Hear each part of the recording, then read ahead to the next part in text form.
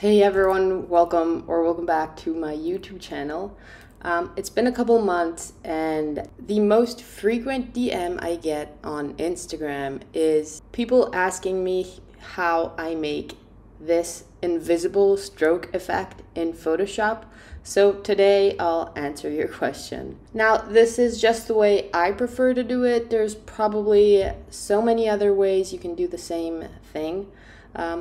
This is just how I prefer doing it, and I'll explain why later. Let's get started. Firstly, let's write our text. I usually go with a pretty big, bold sans serif font combined with a script font, but you can definitely change fonts and mix and match them however you prefer. So my top font is gonna be Owners, and I'm gonna go with a black. I'll duplicate the text layer and write my second word. I don't want this to be all caps, so I'll remove it. You can do that by just clicking on here and then change the font. I'll go with Sweet Fancy Script. These fonts are both Adobe fonts, so if you have a Creative Cloud subscription, you can download those for free. I'll just resize my text and position it where I want. I usually also slant it a little bit, and I can do that by just holding down Command and then just click and drag, kind of like that. I'll just make sure everything is centered. I duplicate the text layer that has to have the stroke. In this case, it's the script part. So I'll duplicate that layer, double click on it, and click on the stroke. You can choose whichever size you prefer. I'll go with probably something like 15. I usually position it outside and leave the rest as is. I'll then right click and convert it to a smart object.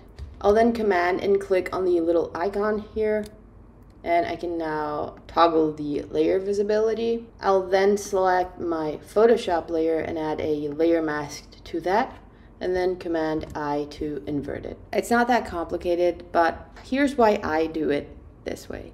I like that I can still change all my text. I can change my font. I can change the color of my text. I can change the stroke amount and all that good stuff. What I also like to do after that is just reconvert everything into a smart object. It's also not merged into your background, so if you want to put an image back there instead of a plain black background, you can definitely do that. If you want to save this as a PNG and use it as a title card, you can do that. You can just double click on it and change its color. Otherwise, since it's still fully all editable, you can just double click on your smart object and you have your individual text layers, so you can change their color from here as well. So let's say we want them to be red.